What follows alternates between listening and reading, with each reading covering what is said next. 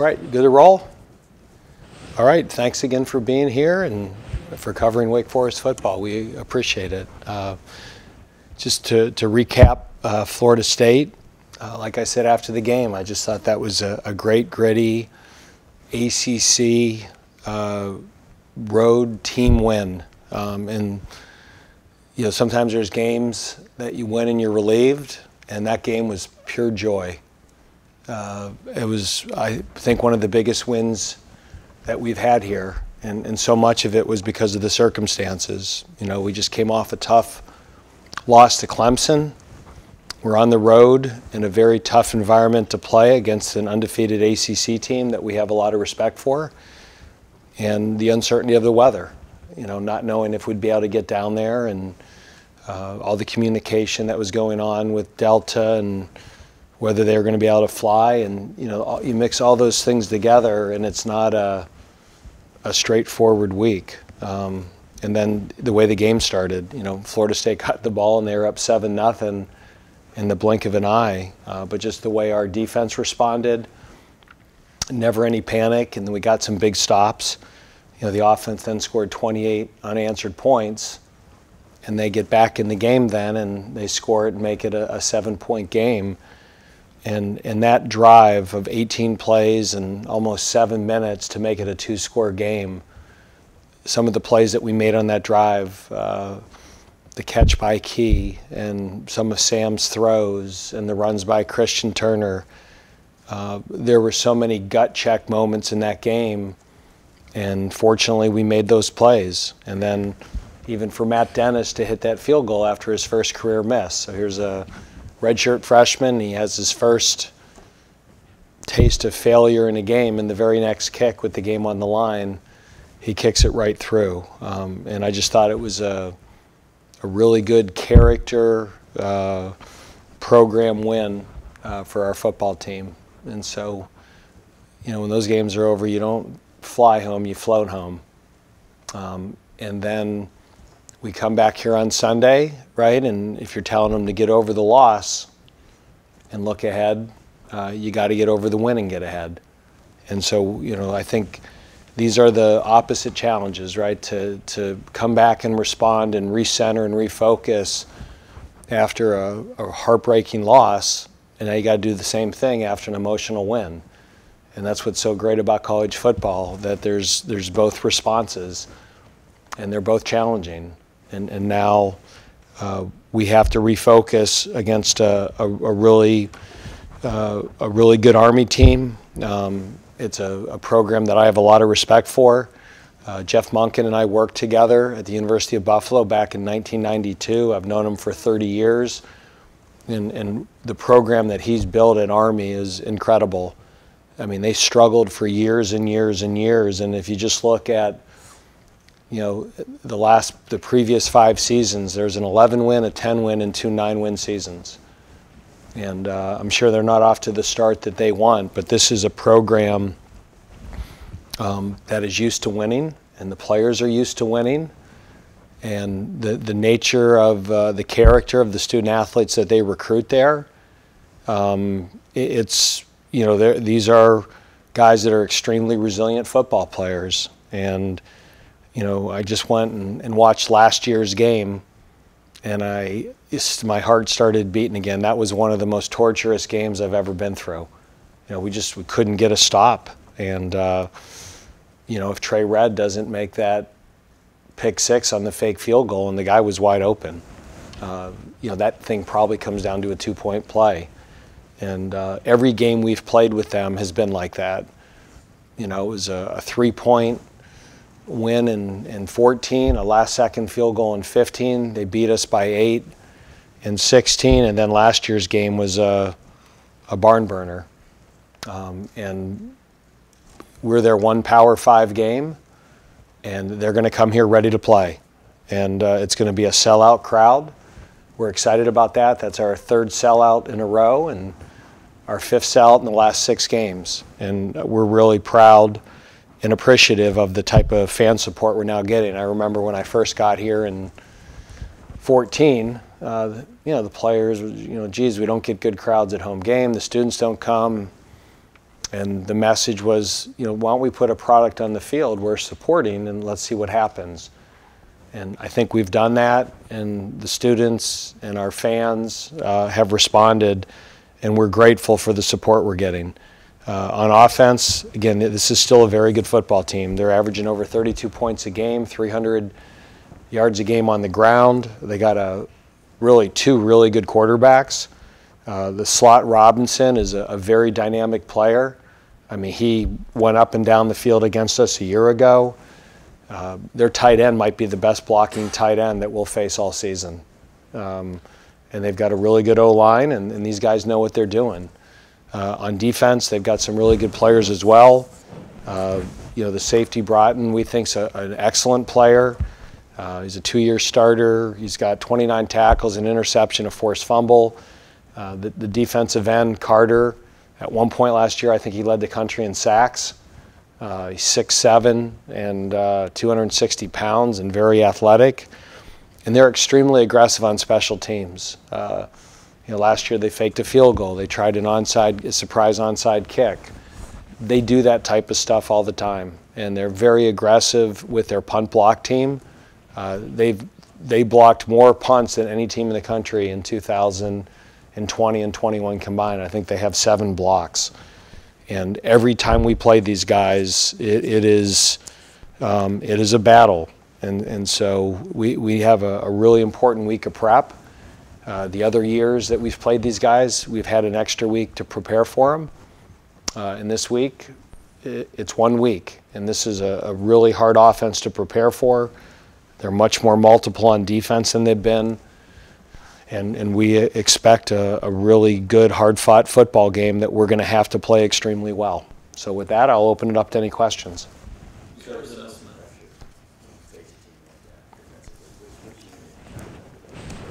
The nature of their offense is they stress every single part of your defense.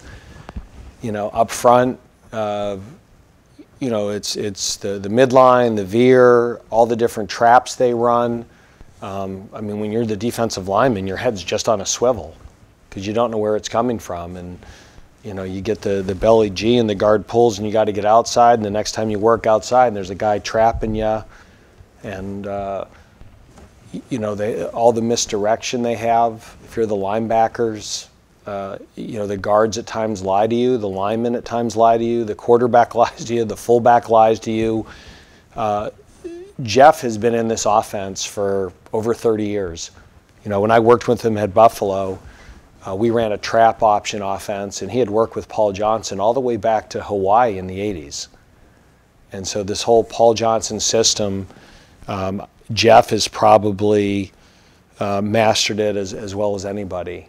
And, in the secondary, all the different motions with the slots, the starting quarterbacks completed 2 balls for 130 yards. And then, the backup quarterback, 18, who's played, he's thrown the ball a little bit more, but they're throwing the ball better than they have in the past. And last year, they killed us with the pass. First play of the game, they run a naked boot, and they hit like a 50-yard play. They ran a rail route in the fourth quarter that 21 was wide open, right down the hash. They won some one-on-one balls against a really good corner of ours who's now in the NFL. This is, coaches always make a big deal of it. This offense is a nightmare to prepare for. It really is. It's a challenge, and, part of having success against it is you have to embrace it. I don't know if we embraced it a year ago. I was just going to say, just thank God we operated the way we did on offense a year ago, or it would have been a blowout. It would have been a blowout. What is your assessment of your defense through 5 games? I think we're improving.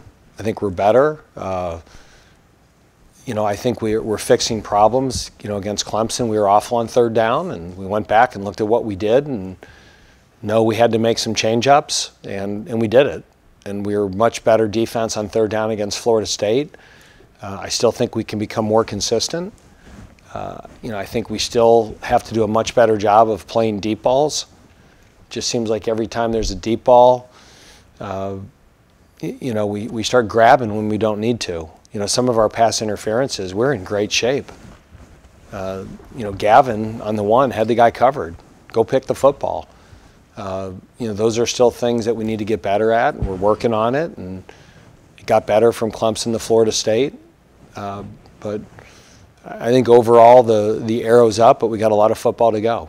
How pleased have you been with the look on third downs with 3 down linemen and then 3, they're either linebackers or safeties, whatever mix that is? That seems like a pretty good package that's worked. It's been good, and part of the reason it's been so good is how versatile Malik is. He's been effective as a blitzer. There's a few times against Florida State that we used him as a spy, that we tried to flush the quarterback in a direction, and sometimes in a direction away from where he wanted to throw the ball, and Malik's reaction time of getting there and disrupting throws. Sometimes you don't sack the guy, but Malik was there so quickly, and his hand is up, and you're changing arm angles and ball trajectory and all those things sometimes are the difference between a first down completion and an incompletion. So it's been a good package. It was better against Florida State than it was Clemson. But I would say this. I think the reason it was better against Florida State is I think our defensive line rushed the passer so much better against Florida State than we did against Clemson. We got no pressure on Clemson at all, and we never got DJ off his spot. And I thought we did a much better job on Saturday of getting Travis off his spot. We got some good pressure on him early. He was having a hard time being able to set his feet. And I thought Rondell and Jasheen and some of those guys, it didn't show up in the stat sheet, but they were extremely disruptive. And a lot of those third down stops on 3-man rushes is because they got the quarterback to move, and which is half the battle. How hard is it being 2 games into the conference season and then having to kind of pivot to take on an Army team, which, as you said, is already tough to prepare for? But you've already started the conference season, and now you're having to kind of pivot a little bit to Army. I don't view it that way. Like I really, they all count as one. And I know it's, again, the conference is super important and we want to win the conference, but we want to win every game. We want to be nationally ranked. We want to have double-digit wins. We want to go to a New Year's Six bowl game. Those are all goals of ours, and every single game plays into all of those goals other than getting to the ACC championship game. So you start out a season, you have a list of all these different things you want to accomplish, and for a lot of those goals, other than one of them, the Vanderbilts and the Liberties and the Armies are all very important football games.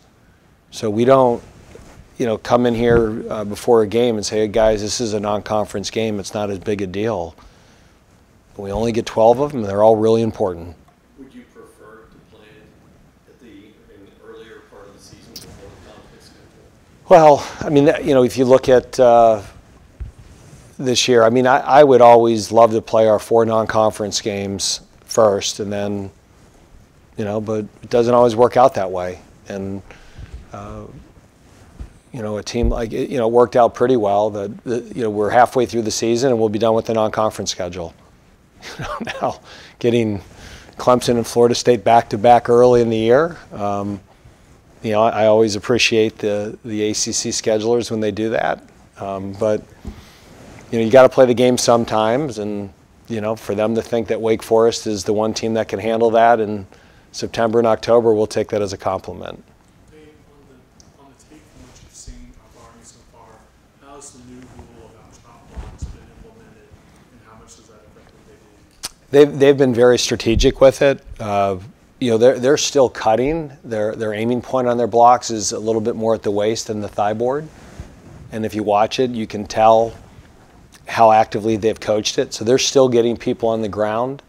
The difference is the perimeter blocks. A lot of times those slots would arc and cut your safeties and your corners.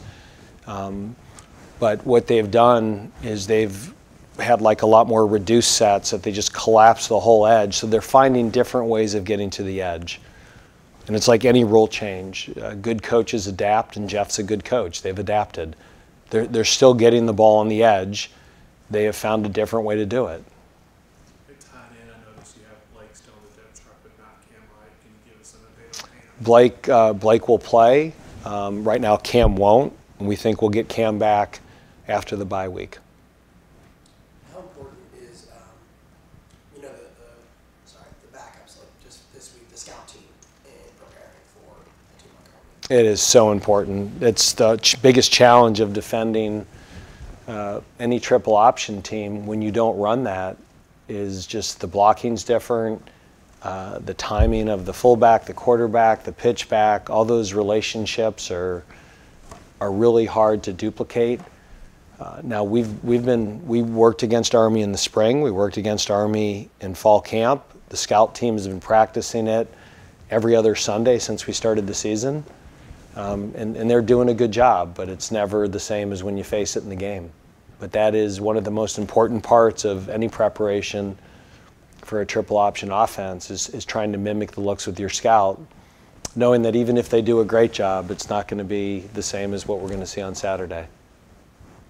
Dave, how fun is it to see those wide receivers compete against each other every day in practice? Because you have so many good ones. Is that one of the things you maybe take a look at and say that's pretty cool? You go into every game knowing that you have guys out there that can make plays. And every week it seems like it's a different guy. I told Atorian that we play Florida State again this week. He gets up for that game. And I said, AT, I go, we play Florida State again this week. And he looked at me. And I'm like, whatever it is that week, like you are so locked in, you're so focused, you catch everything. And he's like, well, Coach, out of high school, that was my dream school. And I'm like, like when you get married someday, don't tell your wife that some other woman was your dream wife. Don't you can think that. Don't share that with the head coach. So he just that game 2 years in a row, he's played his best football, and he played outstanding and made so many critical catches. And the week before it was Jamal. And last week was AT, and what Keyshawn did was incredible. I mean, that one third down catch, I'm getting ready to call the defense up because I see the safety under the catch, and that was just an incredible effort by him. That was a game-changing play.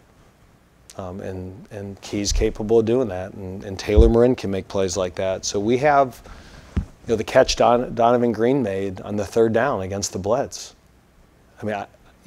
His arm was completely pinned. The DB completely grabbed his inside arm, and he made that one-handed catch, and Sam threw a perfect ball that only Donovan could catch. And I still get so excited when those guys make those plays, but they seem to make plays like that every week. How important, I think you alluded to it in the post-game, and Justice, I know alluded to it, how important do Keyshawn and Taylor become when teams are going to, look at the Clemson game and this have on balls? How important are Taylor and Keyshawn to the continued success of the passing game? They're all really important, Connor. The nature of what we do on offense really is not that much different than what Army does, right? When Army runs their triple, they don't know if the fullback, quarterback, or pitch guy can end up with it. And when we start that slow mesh, we don't know if we're going to hand it, and we can throw it to any one of those four guys. And you're always trying to find the one-on-one and who has the single coverage. And so the more that we're able to hit Donnie and AT and Jamal on the outside, and the more that those guys get safety over top coverages, the more it's going to open up the middle for Key and Taylor. And so a lot of times in our seasons, right, Jacory would have a really good game, and the next game he'd be quiet, but then AT would have a big game. And that's all part of the design, that we go into games and let's see what they're going to do. And you can't double everybody and outnumber the run. So there's always going to be either a numbers advantage or a matchup. And then what's critical is your ability, if you find the matchup in the one-on-one, you got to win it. And that's where our improvement at receiver over the years has allowed us to be an effective audience or offense, because it's one thing to find the one-on-one, but if you can't win the one-on-one, you're gonna lose the game there. and we can win one-on-ones on the outside or at the slot. Coach Kobe Turner said after the game, the defense's performance came down to just playing ball with the guys. Can you see this team starting to have a lot more fun out there this season? They are, and I think part of it is just the D-line. I mean, we're better on the D-line. We've got depth. You know, we're playing 9 guys every game. You know, we're playing 4 tackles consistently. You know, Tyler and Dion start, but Kobe's playing just as much as those guys, and Kevin Pointer, we have a lot of trust and confidence in him.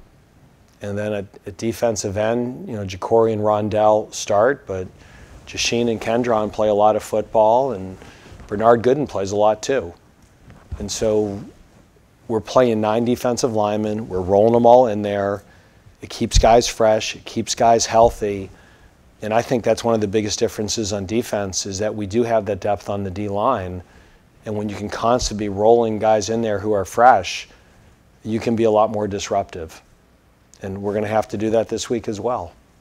And do you think that's happening also, you know, at linebacker as well? It seems like Dylan Hazen is rolling a lot more. Jalen Hudson as well, forcing that fumble. Those guys seem to be getting a little bit more time now. They are. I mean, Dylan has really improved, and Jalen, you know, didn't play as much as we wanted to get him in there, but when he got in there, he forced the fumble. And Jalen is so valuable to us on special teams. He's, you know, starts on, I think, just about every unit. And Ryan Smenda probably had one of his best games of the year. He really had a great game. So, you know, our goal at linebacker has always been to have a pair and a spare, and now we have a pair and a pair. And Quincy Bryan is also getting better. So we might have a pair, and a spare. And that allows us to keep people healthy. That has always been our biggest challenge here, is we've had a lot of years that we got off to a fast start, and then we've kind of petered down the end because we didn't have the depth. And right now my biggest goal is we have depth, and we just got to keep that depth. And that's going to be the key for us heading down the stretch. How many times did you play the review of Ivan Moore's tackle? Twice. Twice. Yeah, That's yeah. pretty good. It was. You know, part of the problem is, you know, if he kicks the ball a little deeper into the corner, the ball never gets out. So it's, you know, good news, bad news. You know, but I just thought him that tackle is, you know, the play in the bowl game, and I just, like, thank God he got up and he was okay. Anything else for Coach, guys? All right. All right, thank you. Yeah.